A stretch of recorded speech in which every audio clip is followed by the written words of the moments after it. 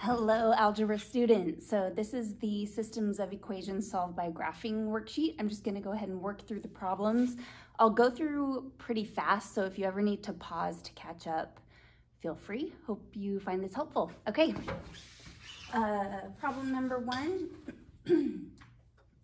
So remember y equals mx plus b, right? So the number on the end, that's the b, that's the y-intercept.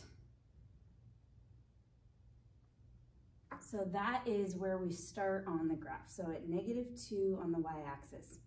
Then this slope, so m is your slope, is -1/3. So that means we go up 1 over 1, 2, 3. That's where our next dot goes. Now, I could have gone up 1 over 1, 2, 3 this way, but then that would have made our line go up to the right, so that's positive. And see this negative, that means we want our line to go down. So I'm going to go ahead and put another dot by going down 1 over 1, 2, 3. All right, so there is our first line.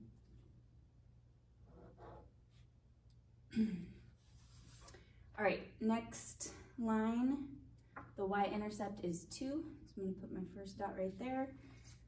So I have an x with no number. Remember, when there's no number in front of the x, it's actually a 1. And then whenever you have a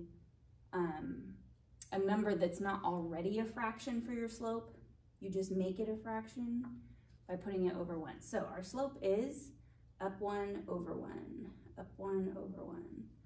I can also go the opposite way, down 1 over 1, down 1 over 1. All right, so then there's my second line.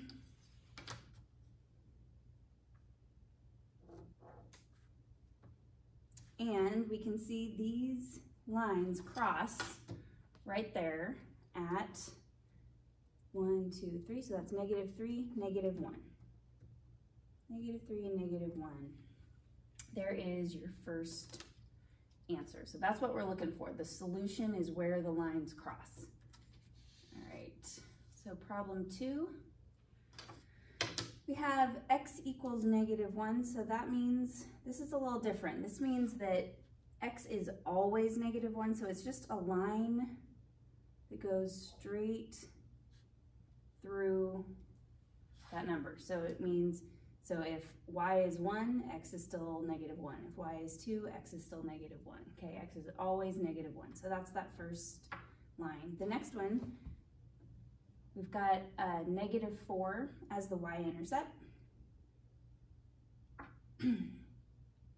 And then we've got a slope of -x. So just like on the first one, there's actually a 1 in front of it. So it's -1 over 1. So we start at -4, we go up 1 over 1, up 1 over 1, 1 over 1. So see how my line is going down to the right? So that's a negative slope. All right, so here's my line. And they cross right here. So that dot is -1, -3.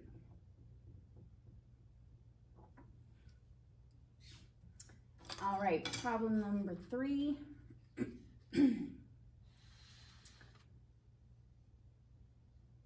Looks like this. Okay, so we've got +1 is our y-intercept, -1/3 slope. So we go up 1 over 1, 2, 3. I'm going to do it the opposite way also, down 1 over 1, 2, 3.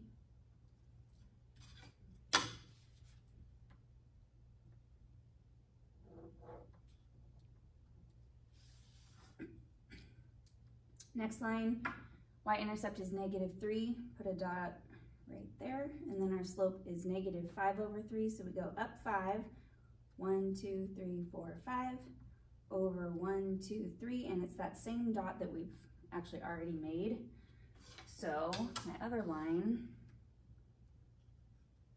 looks like this, and this is where they cross, so that is it. -3, 2.